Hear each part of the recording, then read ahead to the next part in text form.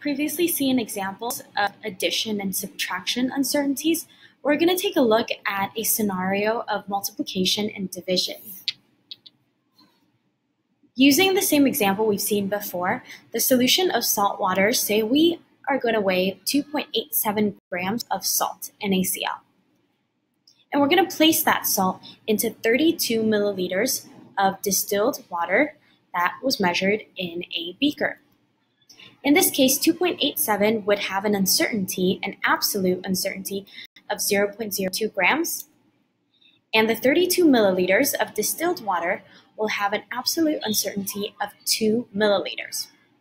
Using these two values, say the question is to find the density of NaCl, of salt, in salt water.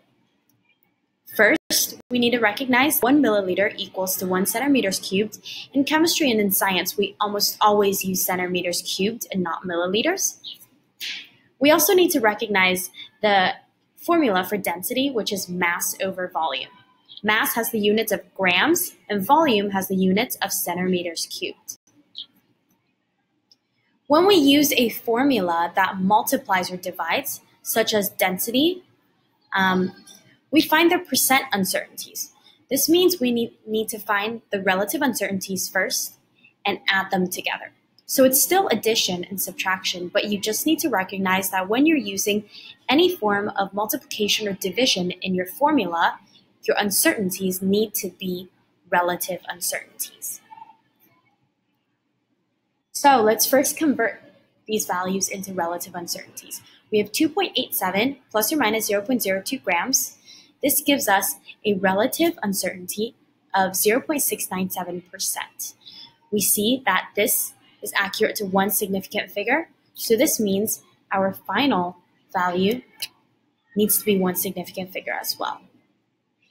32 milliliters plus or minus 2 milliliters of uncertainty, we can get the relative uncertainty of plus or minus 6.25%. Now we have two different relative uncertainty values. We can add these percentages together. So we add 0.697 with 6.25, and we get plus or minus 7%. Recognize that our uncertainty for the mass balance is one significant figure. Our uncertainty for our beaker volume of distilled water is also one significant figure. So our final value needs to be one significant figure as well. We can't leave it to 1 or 2 or 3 decimal places of percentages. So we rounded it to plus or minus 7%. Now see the next video on how we can convert from this percent relative uncertainty into absolute uncertainty for the total uncertainty of the density required in this formula of salt in salt water.